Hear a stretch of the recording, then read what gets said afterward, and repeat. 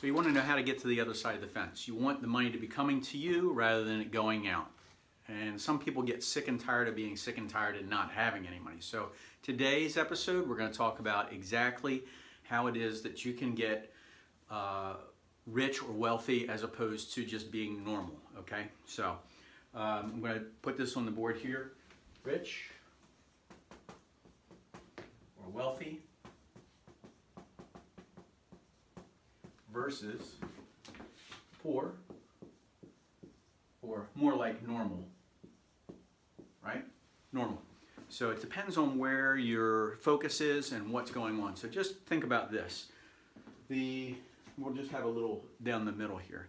So if you ever notice that normal people who don't have money, and then you notice people who seem like they do, act completely different. And a lot of it is mindset. It's more than that than you think. So, you know, they're fake. They like showing off like a Gucci handbag or a Coach, okay?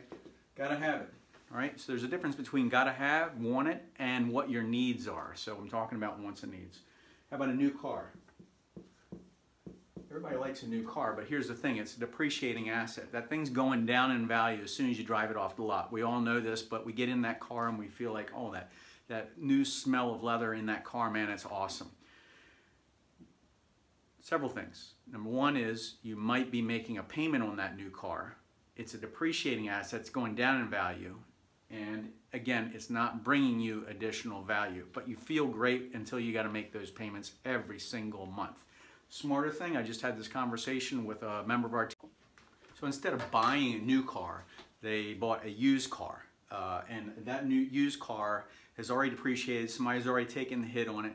It's got low mileage and it's going to be half the price of what the new one is, and they're going to drive it for a long time. I also have members of my team that are in older cars, and people look at them and they say, oh man, I know that they're successful. Why are they driving around in an older vehicle? You know why? Because they're investing their money. They're doing other things with it. So I'm going to show you about that. So normal people, trips. Okay, they like trips. They like to relax. Okay, who doesn't? And of course, things like, I'm going to get my nails done. Okay, well, you can go get your nails done. You can paint them yourself. You don't have to go to the nail salon. You don't have to get them painted, and you don't have to go ahead and pay a tip on top of it. How about the coffee? I've talked about this before, and you've heard this before. Is I make my own coffee in my office and at home. I don't go to the Dunkin' Donuts or Starbucks and go get a coffee, because why? I think it's a waste of money and time. Also, that time that I have to go get in the car and go there. So how about all the things that hasn't been paid for? Okay, so these are things that haven't been paid for. Okay, the car, the trip, I'm financing that stuff, the Gucci, all that kind of stuff, okay? Got it on a credit card. I'm carrying a balance of a credit card. That's stupid, right? If you want to use money, and you do have to use your credit card, what you want to do is you want to get the interest, the credit cards that pay you a rebate, okay, and then pay it off on a monthly, so that when you get that back at the end of the year, you got a little rebate going, right? And also wasting of money. Now, what I mean by wasting of money, okay? So, have you ever bought anything and the next thing you know that you were sorry that you bought it? You feel like, oh, I wish I could have taken that back, or I shouldn't have done that. Okay, so wasting of money. Things that you don't really need. Again, I want it, I need it, or is it necessary? Is it a necessary item?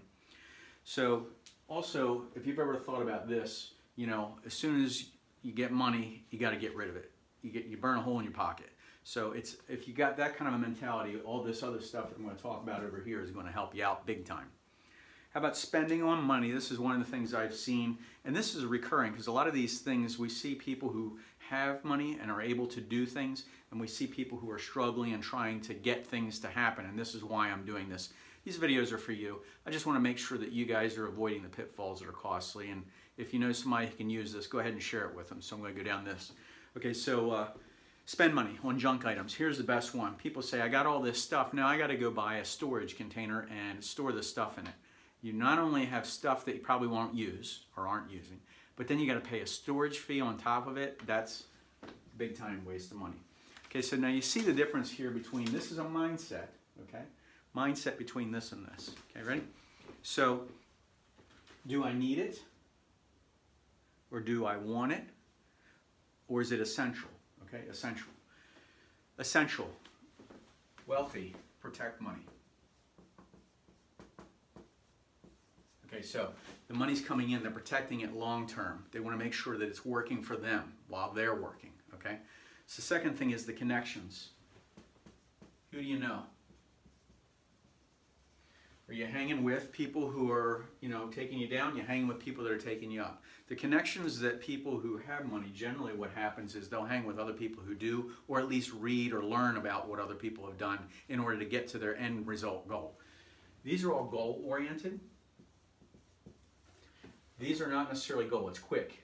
It's spur of the moment. It's things that'll make me feel good, but I'm not getting ahead long term, okay? So investments. And so they're usually looking to increase, okay? And then the second thing is real estate, or the third thing, real estate. I have noticed, and I'm not just saying this because I'm in the real estate business, but I have noticed that people who have money or who have maintained their wealth, about 80% of them maintain it through real estate. So there's got to be something to that. And I'm going throughout the United States. I'm talking that's just the way it is. Go ahead and do your research. You'll find the same thing.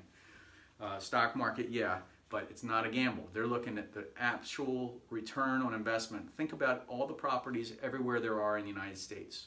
What percentage of them is owned by someone else that is generating revenue? Think about all the shopping centers, all the commercial properties, all the apartment buildings.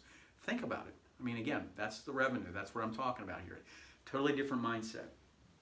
Long-term goals. Again, this is the big thing. Long-term goals as opposed to short. These are always short-term. Quick fix. The quick fix usually takes you further deeper. The long-term goal usually fixes and solves problems. Okay? So conserving money. So instead of getting rid of it over here, conserving. Now, why conserve? Okay, because it's hard to get, obviously, but holding on to it is even harder. Okay, so that's why they're more conservative. I'm not talking about just putting your money in a bank and stick it in your mattress. It's about the freedom that it gives you when you can do these other things. Because think of this, if they've got real estate and income coming in, guess what? You can buy that new car, and something else is doing that for you as opposed to you actually having to do that.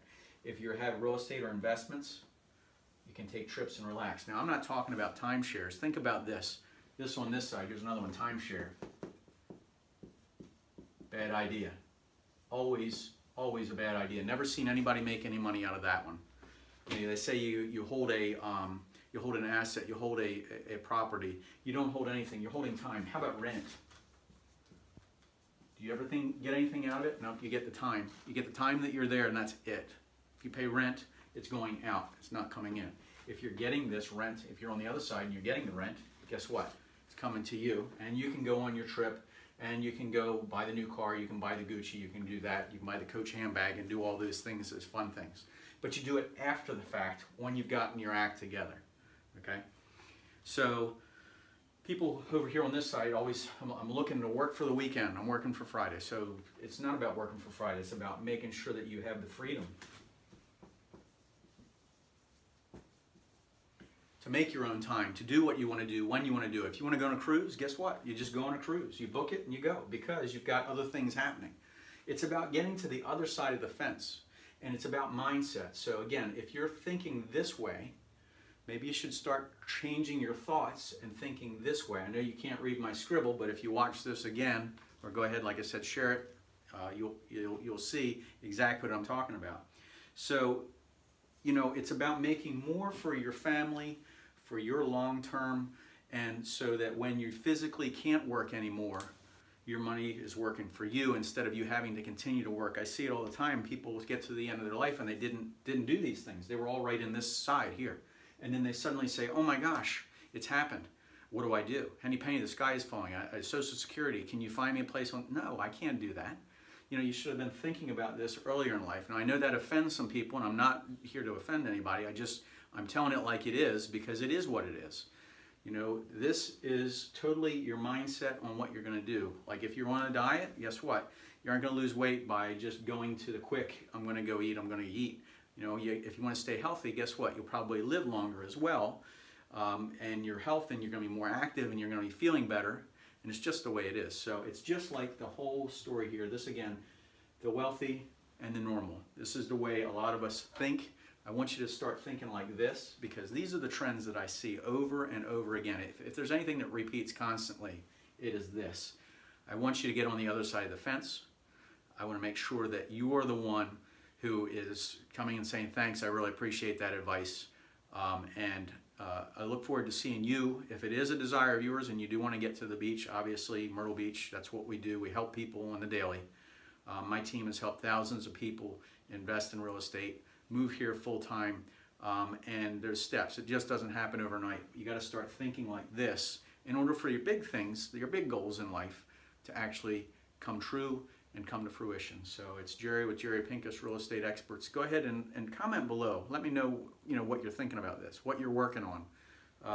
If there is anything that we can help you with, comment below, because again, it's about you, it's not about me. We'll talk to you soon. I hope you're having a fantastic day. Bye-bye.